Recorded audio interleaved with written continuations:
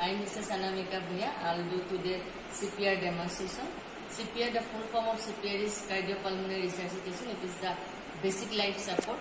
The indication of CPR are when there is a patient is to have cardiac arrest, myocardial infarction, or if patient is having breathing difficulty or any other emergency situation.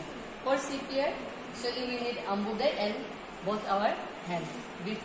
Always before starting if patient is having any emergency condition or patient is having collapse, always before starting compression, we have to call the patient by shouting, and we have to feel the carotid pulse, and at the same time we have to call for others' help. To check carotid pulse, but it should not be more than 10 seconds.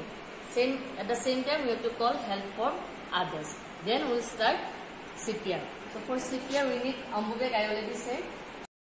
During CPR we have to go for 30 compression and 2 breathe. We will start first 2 breathe, then we will give 30 compression, then again 2 breathe, 30 compression, like that. Okay, before giving CPR we have to go for A, B, C, that is airway, breathing, circulation and defibrillator. So now we will start with CPR. So here the breath should be given by other person, then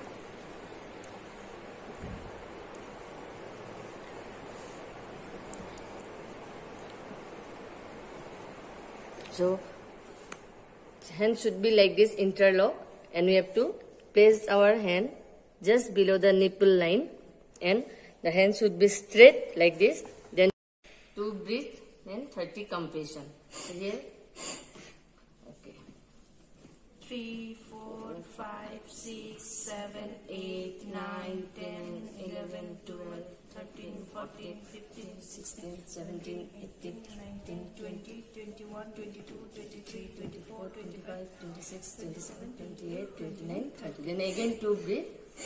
Then again we have to start the compression. So the cycle should be continued till the further help or till the patient revive.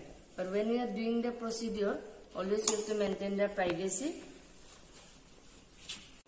Thank you.